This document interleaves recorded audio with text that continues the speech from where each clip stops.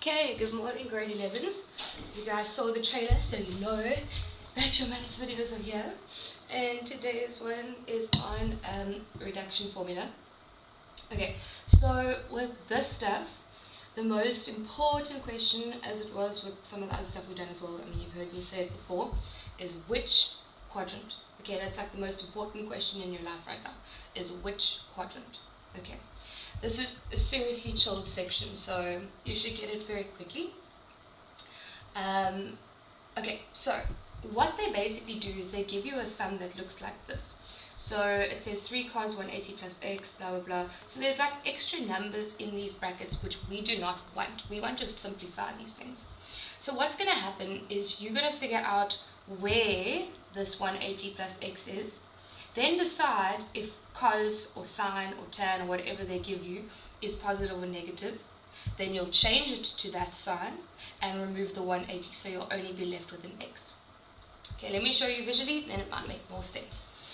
Okay, so this is 3 times, so the 3 is not going to go anywhere. But we're looking at cos 180 plus x. So you need to go and sort of draw this for yourself at the beginning of the exam.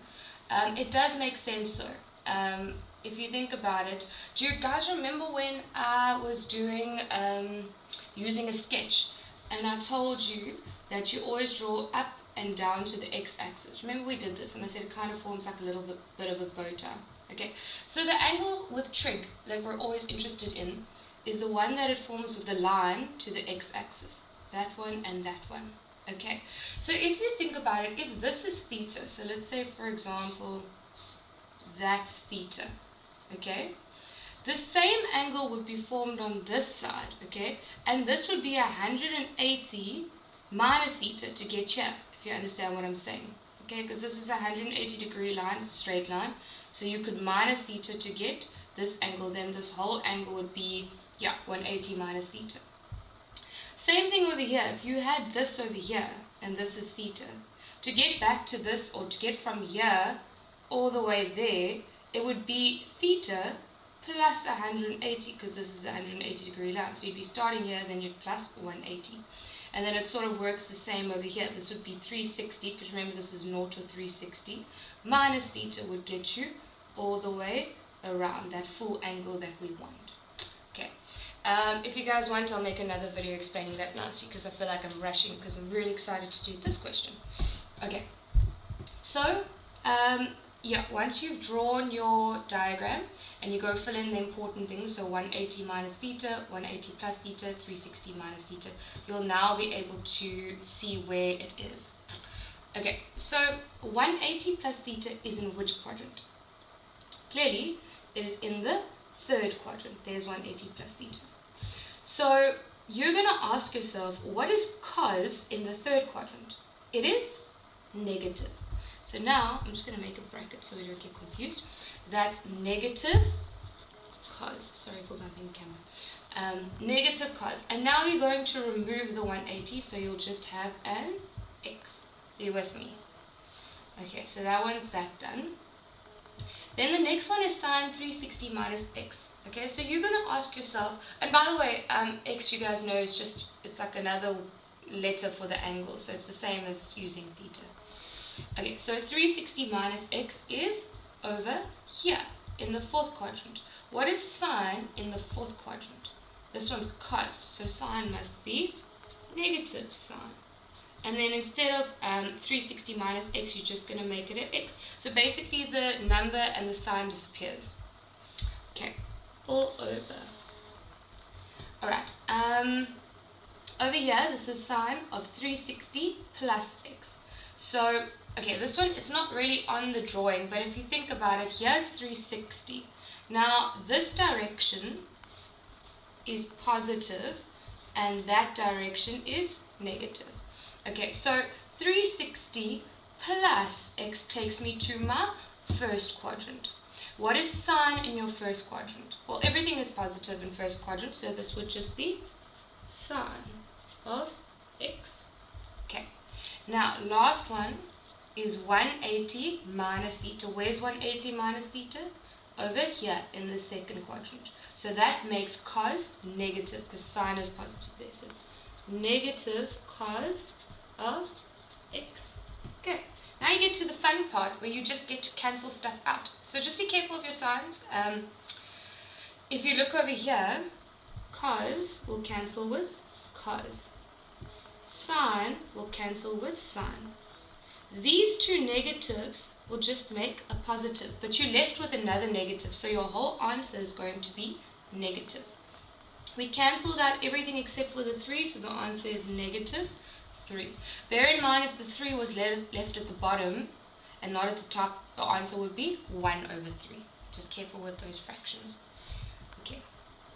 Alright, so next one, just because there's a square, it doesn't make a difference. It just means once you've decided if sine is positive or negative, it becomes positive or negative sine squared. So you just don't lose the square. Okay, so 180 plus x is where? It is in the third quadrant. What is sine there? Negative. So this is negative sine squared x. You with me? Okay, then this one over here, cos squared of 180 minus x. 180 minus x is in the second quadrant. Here, cos is negative. If I were, and by the way, just be careful, if this already was a negative, now you're making cos negative, it would become a positive because two negatives make a positive. But over here, this is a positive. So if cos becomes a positive and a negative will make a negative. So this will become a negative. Alright, then, okay, so cos squared 180 minus x, we said was negative, so now it just becomes cos squared x.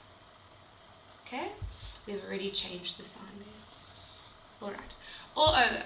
Tan of 180 minus theta. 180 minus theta is in the second quadrant. Here, tan is negative. Negative tan x. Okay. 360 minus is in the fourth quadrant. What is tan there? What is cos there? Sorry, cos is positive. So this becomes cos of x. Okay, you can simplify this further if you kind of have a look at the identities that we've done. If you look at the top, if you want to take out a negative, and then this will become negative bracket sine squared plus cos squared, that'll be negative 1. The bottom here, you can change tan to sine over cos. Okay, so I'm going to do that. Like, I basically wanted to teach you this part, but it's good practice. So if I take out the negative here, I get negative sine squared x plus cos squared x. See, you should kind of recognize that combination of sine squared and cos squared. You should recognize that tan can be changed to sine x over cos x. And this is times by cos x. But by the way, it's a negative. Okay, so these two negatives can actually cancel. The whole thing will become a positive. The top is just going to become 1. These two causes can cancel, and you're left with 1 over sine x. Okay, that simplifies really nicely. The important thing I want you to take note of is how to do these reduction formulas. Okay, one more example, and then I will make the next video. Cool. Example 3. We are looking... Okay, let me get this so that you guys can see. Sorry. Alright. Remember, I said to you that this direction is negative. So if you look here, this negative x, it's the same as saying 0 minus x, right? So it's 0 minus x, which will take us to the fourth quadrant.